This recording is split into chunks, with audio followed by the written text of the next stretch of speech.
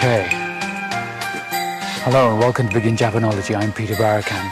Today we present another in our series of Japanophiles, and our guest today is a German Zen Buddhist priest called Noelke Muho, who is the head priest of a temple which lies at the top of this rather imposing-looking staircase, and the temple's known as Antaiji. Well, here we go.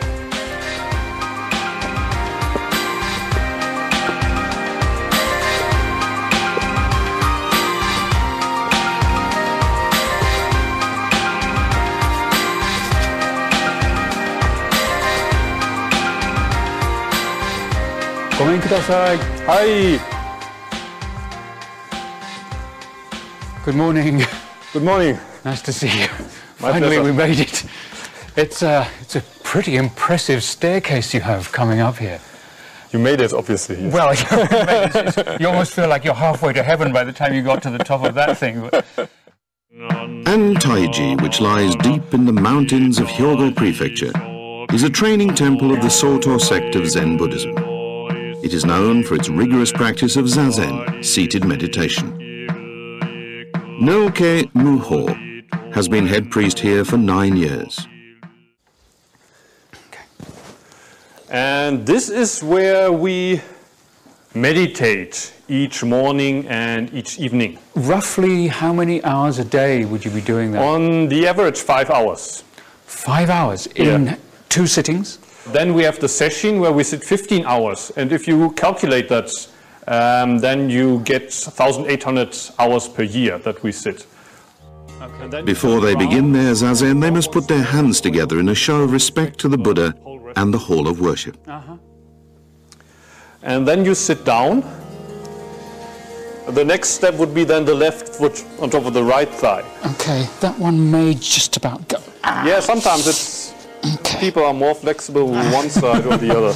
Well, if not too well. Another thing that's not traditional Japanese style in Zen monasteries, but you can also sit like this. Actually, I'll do that because that's going to be more comfortable. So that's kind of in the easy. short. Yep. Okay. That makes it kind of easy to sit. Yep. Okay. And you're breathing with the diaphragm, and the breath should get deeper and slower, although you don't force your breath to become deep and slow.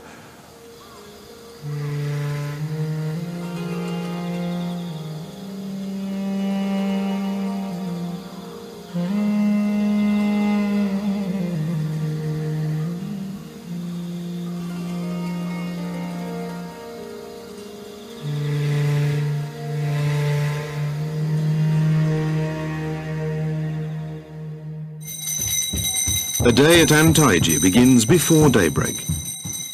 3:45 a.m. One of the Zen students sounds a wake-up bell. Within 10 minutes, everyone is dressed and they've assembled in the main hall.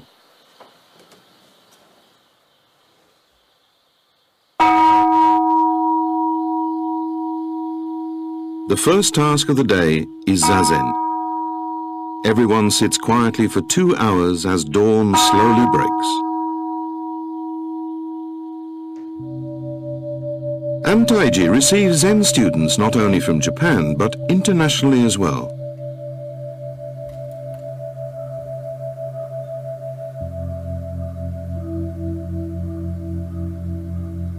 Each year, around 100 people come here eager to work with Muho.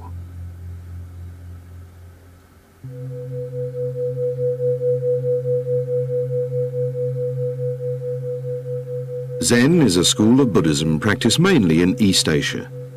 It's centered on zazen, seated meditation.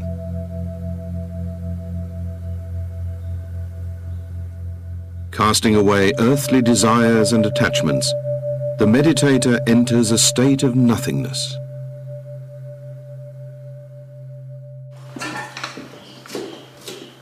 During the morning meditation, breakfast is prepared in the kitchen. The students take turns at this job.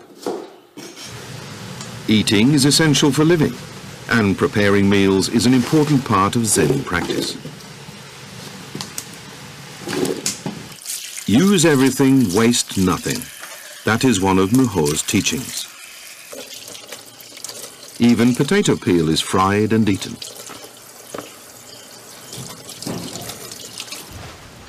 At 6, it's time for breakfast. Right now, there are 6 foreign and 5 Japanese students.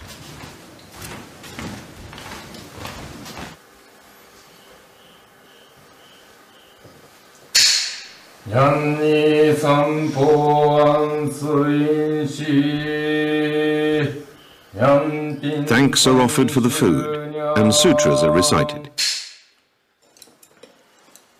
Strict rules are observed during meals. To concentrate on eating, conversation is forbidden.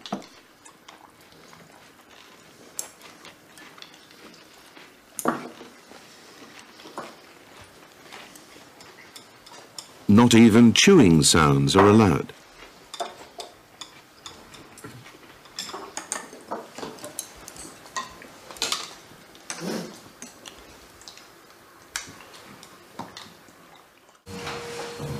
There is no moment to relax after the meal. Aside from zazen, tasks like cleaning and farming are an essential part of the training. Antaiji has no formal source of income and is basically self-sufficient. Every winter, this area is buried in at least 2 meters of snow, so they have to work hard now to chop enough firewood to last them until spring. Or you can chop it either way, but this might be easier.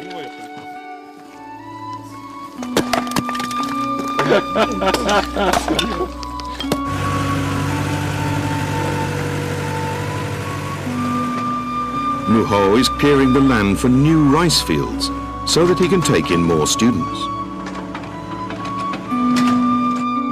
This is part of our training, of course. Everyday life is training. From sitting and meditating to working the land, everything is Zen.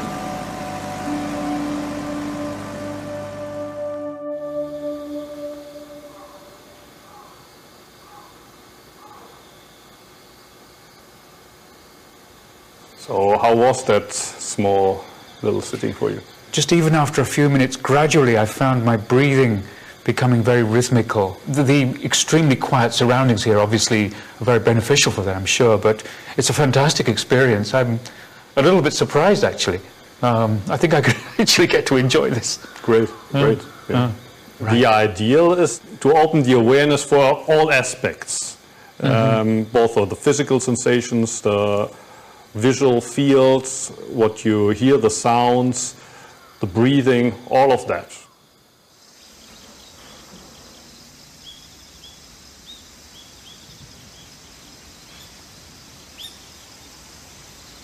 I'm sure most people watching this program around the world, if they have any image of Zen Buddhism, it's very much of sitting in quiet meditation, and they probably don't think about the other aspects of it. But in fact, you're saying it's just one part of your of what you do. Yeah, yeah. I would call zazen the center, but it's not only the center that's important, but also the whole wheel that's turning around that center, turning around the axis. And in Antaiji, according to the season, the work can, well, sometimes at least feel much harder than the pain in the legs that you experience during zazen. And in the case of this monastery, that means a lot of hard work. But what makes that practice, religious practice for us, is that we do it 100%. When you eat, you just eat. When you work, you just work. When you do zazen, you just sit. When you go to the toilet, you just go to the toilet, and that's all. And you try to do that as thoroughly as you can. Olaf Noelke lost his mother when he was 7. At the age of 16, as he was pondering the meaning of life, he learned about zazen. In 1990, at the age of 22, he enrolled at Kyoto University to study Zen in earnest. While he was in Japan, he visited Antaiji and ended up spending 6 months training there. Later, he was formally received into the monastery, With his new name, Noelke Muho, his life as a Zen monk began. You were saying that you had already experienced zazen in Germany. Yes. Probably objectively it was the most difficult period in my life. But for the first time, paradoxically, I felt thankful to be alive, because it didn't feel like a matter of course anymore. Before that, I always thought, of course I'm alive. My parents gave birth to me, but what meaning is there? Why do I have to live? I asked myself already at a very young age. That has to do with the fact that my mother died when I was 7 years old. Oh, I see. During Zazen, for the first time, I had a realization, no, it's not only this brain that's thinking, that's me, but also the lungs breathing, that's me, the heart beating, that's me, the straight spine, that's me. And actually they determine who I am. Did you have any ideas in your mind of what to expect when you came to Japan? Actually, also my first experience with Japan, there was I did a homestay, but also, funnily, it was a Christian family. There's not so many Christians living in Japan, right? But that family happened to be Christian, so they were kind of looking forward to hear something from that young boy from Germany, from the country of Luther, maybe about Protestant religion or things like that, while I was looking forward to hear something about Zen Buddhism. Did you ever find that it was really hard for you in the early days when you first became a monk? I had been a vegetarian all my life. Already really? As a kid, I never liked to kind of chew on meat or fish. So I was surprised that on the night of my ordination, the monks had made a big party for me, and that made beefsteaks. When I said that I don't want to eat meat, the monks told me, well, making preferences like that, that's what we call killing. Really? And somebody donated that meat. If you refuse this donation, you're killing the good intention of the person that's donating. I see, they're using the word kill in that sense. Exactly. And what I learned, or I had to learn first at Antaiji, to become more flexible and more softer in that respect. Once you actually came to Antaiji, did things go pretty smoothly? Well, actually, I was thinking of leaving almost every day, maybe during the first 2 years, because I was prepared for lots of Zazen. I did Zazen already in Germany, so I was used to long hours of Zazen, or for an Antaiji we sit for especially long hours. But that wasn't the main problem for me. It was harder to get used to the hard physical work. And so I thought that Zazen is more important than the work. By the feeling that all my energy went into the work, so I didn't have anything left over for Zazen. So that's also what made me think, well, is this really what I've opted for? Was there anything that kind of took you beyond all of that and into a deeper appreciation of what you were doing? 5-day session, you ask yourself, well, what did I do here these 5 days? I was kind of in pain. So during one of these sessions, I told myself, well, either I stay here and I die on the cushion if it's necessary, or I leave completely. And in that moment where I made the decision I'm going to die, I realized it's actually very easy, because I don't have to fight. I always thought I have to fight myself through. I have to bite my teeth together and fight myself through. But in that moment where I let go and say, and even it costs my life, I'm going to die here on the cushion, I was really relaxed in that moment. Because I'd given up already in a way. But I didn't switch my posture. I gave up in the posture. And then I realized Zazen is doing Zazen for me. I don't have to do Zazen. So it's taking you out of the equation. Exactly. And that made everything easier. After 8 years of training, Muho became a full-fledged Zen Buddhist priest. In 2001, he went to the city of Osaka and began living in a park there. Muho decided to hold zazen sessions in the park to teach busy city dwellers the way of Zen. 6 months later, his mentor, the head priest at Antaiji, died in an accident. If no one succeeded the head priest, the temple would cease to be a place of training. Muho decided to return to Antaiji and become head priest himself. After this, you leave Antaiji one time and you go to Osaka and you live a homeless life. Yes. Originally, I thought I would go back to Germany and start a Zen group in Germany. But actually, there's quite a number of Zen groups already in Germany. And in Japan, there's close to 20,000 Zen temples. But only a very small fraction of those offers zazen for the public. So I thought I'll do it in a big city like Tokyo or Osaka. But rents are expensive in Japan, so I was thinking, where do I get the money from to pay for a place? And when I walked through Osaka Castle Park, I realized there's lots of people living there in tents. And I thought, well, actually that's what Shakyamuni Buddha did 2,500 years ago. He left the palace to live in a park and meditate under a tree. I can learn from these so-called homeless people, and in a way I'm following at the same time the path of the Buddha. Would you sometimes think back to when your teacher was still around and what he would have said, or maybe what he did say to you in the past? Yes, certainly, and you create Antaiji. That impressed me a lot. You create Antaiji. It's up to you what you can see here, what you can learn here. And my teacher told me, or my seniors told me, a lot of times, you don't count at all. And at first I thought, well, that's a contradiction. First they tell me I create Antaiji, how can they tell me now that I don't count at all? And it took some time for me to realize that actually these two have to go together. Should you assert yourself or deny yourself? This question is discussed constantly at Antaiji. Two people are trying to decide who will clean where.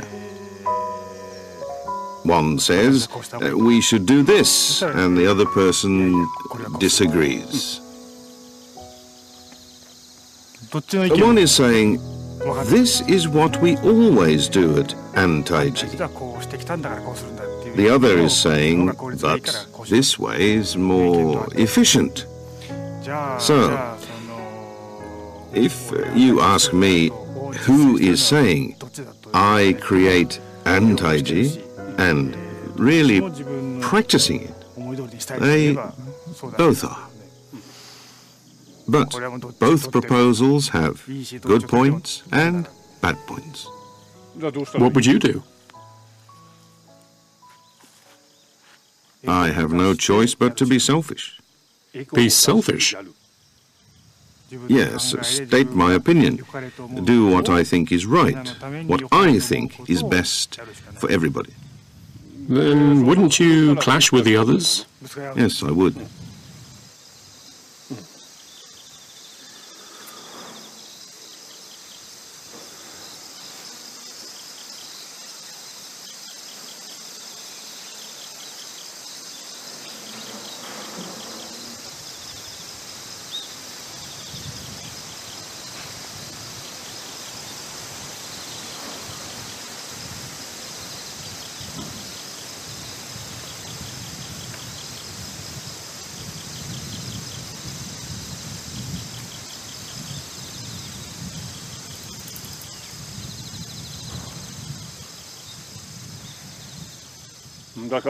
You need to decide what your priority is at that time and in that situation. Sometimes you may be lacking the resolve to create Antaiji, and sometimes you may be lacking in the ability to forget yourself and get along with others.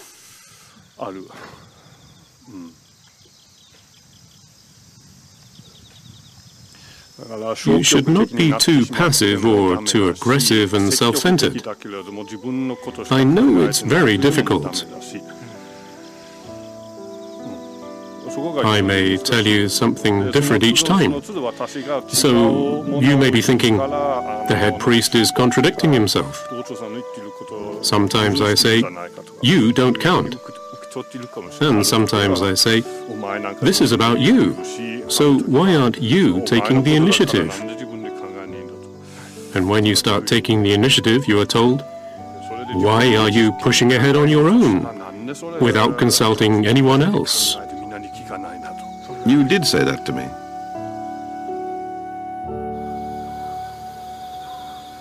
Do you find yourself now being in a position where you can feed that information to the people who come here anew in a way that's easier for them to get to grips with, without having to go through all the pain that you had? At least that's what I'm trying. For example, I used the story of one of my Dharma brothers who used to work in a sushi restaurant before he came here. And in the sushi restaurant, they have also training that's supposed to prepare you for the job. But what they let you do is they let you clean the dishes and nothing else for weeks and months. And then one day, they tell you today you're responsible for the sushi. You do the sushi today. And there's no teaching done. But you can't then stand there and say, well, please first teach me. Because then they ask you, well, what have you done all these weeks? Where were you? So they, of course, they demand that you clean the dishes properly. But at the same time, you use your eyes and ears and see what is going on here. First, you discover what is there. But only you can do that using your 5 senses. So has it been a positive experience for you having students here at the temple? Yes, certainly. But also for me, it's not an easy thing. They stay for a couple of days, a couple of weeks, but then they're gone again, and I have to continue to explain the same things over and over again. Please switch off the light after you use the toilet. Please arrange your slippers. And I find myself kind of complaining, why do I have only stupid students coming here? And then I have to remind myself that, well, who's responsible for these students coming here?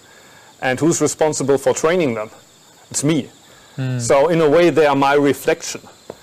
If I want these students to be more serious, if I want them to change their attitude, well, I'm the person who can show them an example.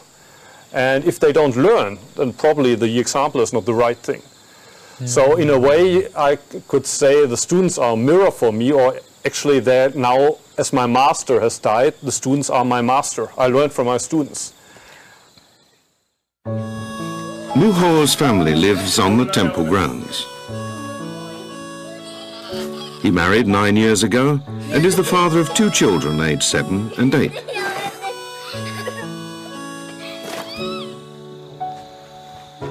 Muho spends most of his time with the Zen students. Time with the family is precious. We had a whole week off school. So, you did all your homework? Yes, I did. Okay. What's 100 times 5? Let's see. 100 times 5. 100 times 5 is 500. Muho says he learns a lot from spending time with his children.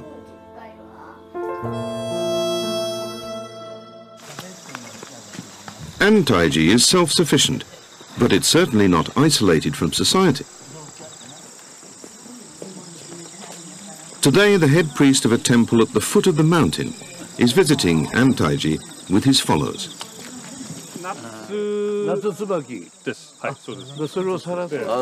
So it's all right if I come here to pray? Of course, any time. The visitors give them seed rice and lend them a threshing machine. Life at Antaiji is supported by the local community. So you are self-sufficient here? Yes, we make our rice and vegetables, but we buy things like oil, salt and sugar. The rice this year was excellent. I would say it's the best rice in years. In the 9 years since Muho became head priest, ties with the community have grown ever stronger. I suppose it's a give-and-take relationship with the community. What I notice is that many people living down in the village are leaving their village to move to more convenient areas. And I hope that Antaiji in a way demonstrates that it's possible to live here and to actually enjoy life here, and that even as a foreigner you can pick up planting rice paddies and farming rice, and that in a way it encourages people to stay in rural areas, or maybe to actually live, move out of the city and rediscover the beauty and the worth of living this kind of life where you are self-sufficient, where you feel where the life comes from, where the food comes from that you're eating. What is Japan to you?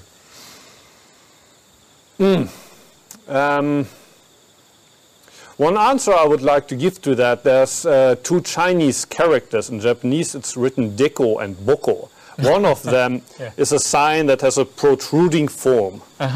Like a square with a protrusion. That's deko. It's like a Lego piece. Exactly. And then the boko, which is also a square, but it has this intrusion. And for me, the Japanese mentality in a way is like this boko. We Westerners, we kind of start with this me. I'm me. I'm me and you are you. And then we might have a relation. While for the Japanese, it's more like we're already connected. There's this connection, and this part here, which in the West is almost invisible, the receptor. Yeah, that's what's important in Japan. They have this expression kuki or yomu, to read the air, to read this in between, this connection. The Western people, they communicate Western style. They're shouting and they're wondering, why do I never get a response from the Japanese side? While the Japanese, they're saying, well, I've been digging this well here for weeks and months, and why is he never starting to dig? Well, why? So both sides are kind of dissatisfied with each other's kind of communication skills. And you're the kind of adhesive in the middle? Yes, in a way. Okay. Thank you very much. It's been extremely interesting. Thank you for coming.